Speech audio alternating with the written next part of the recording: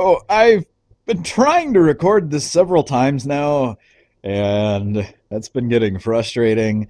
It seems like there's something wrong with the SD card in the camera that I've been using, so I pulled out my older one because I know that definitely works, especially since there's no SD card, it's just the main memory. Um, so, yeah,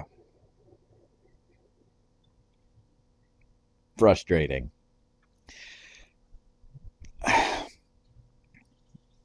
2 days ago, when I meant to first record this, I had put out the article for the F Sharp Advent.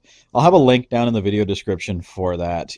If you've watched the, at this point, the only F Sharp video I've done on this channel, you've seen some of the content in there. I do provide some additional information, and it'd be worth reading, uh, even if you've already watched that. There is quite a bit of additional information. Um, the update,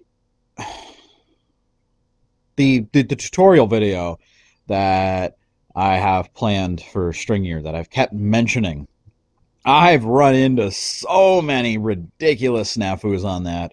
Oh my god. So, originally, as I had it planned, it was supposed to use a database and do just simple CRUD stuff where the text was validated on the client side using Stringier. So set up the database file, connect to it using Visual Studio, get the connection string from Visual Studio, and put that directly in. Of course, everything works. Those of you who are more familiar with using databases than I am, because I don't really do much that involves persistent data, you know what the issue is there. I didn't, but you do.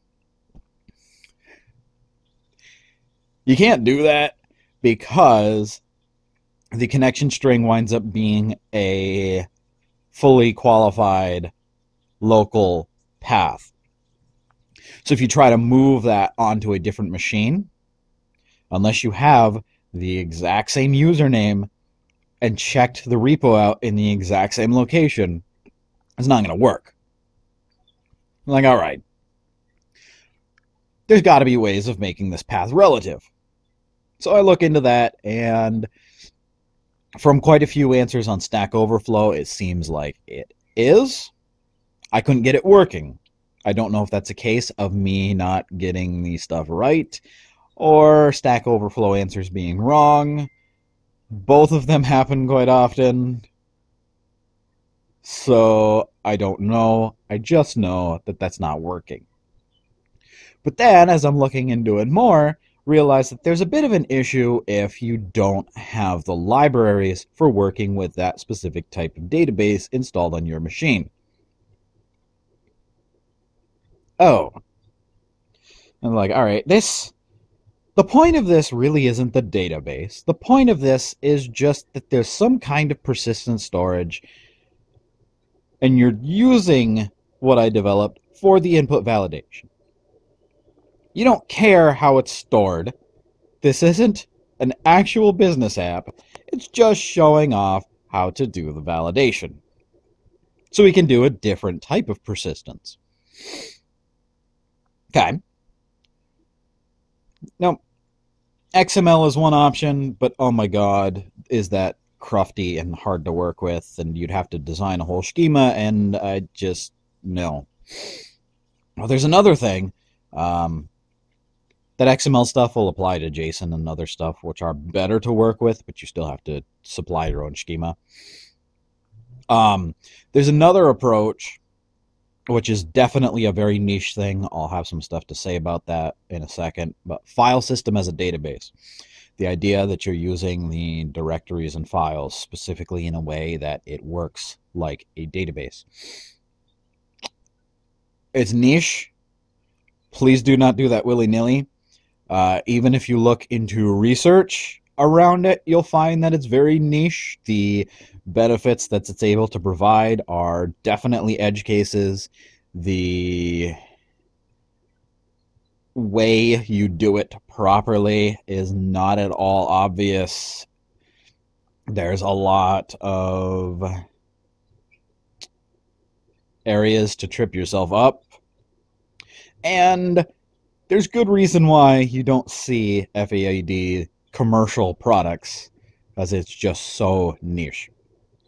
But for this kind of thing, you're not really concerned about how to store how the data is actually being stored. It's not a business app. You don't care if you lose data.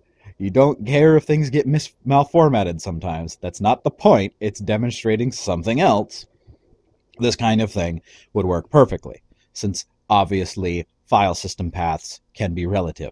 I've never seen an operating system where they can't. So that works. I go and implement that, and the whole thing's working. I'm ready to go. I'm getting ready to record it, and the announcement for the release of .NET Core 3.1 happens.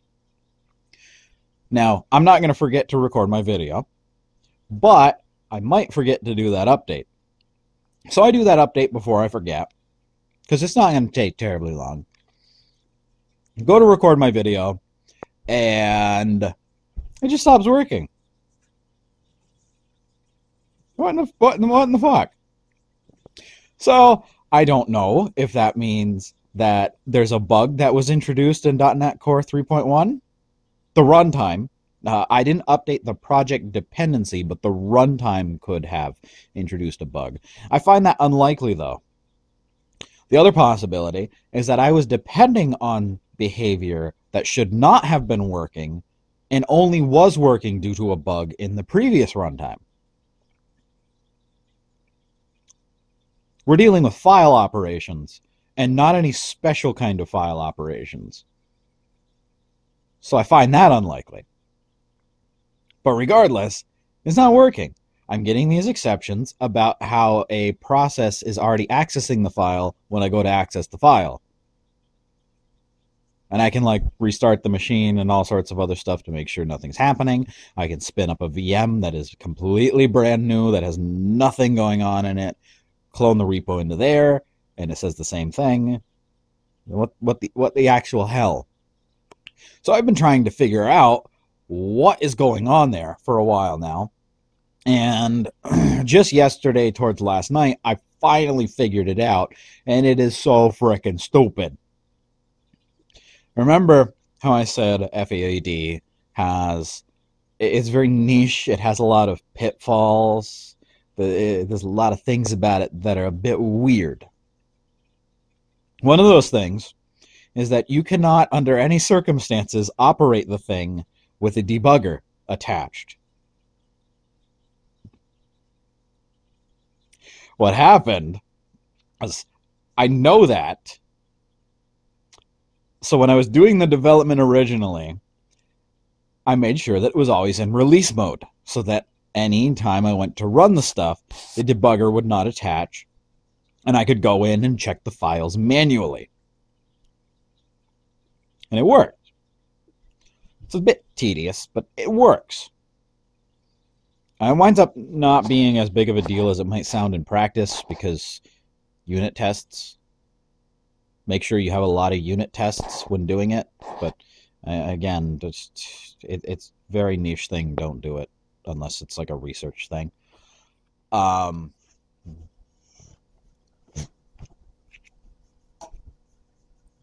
What are you doing?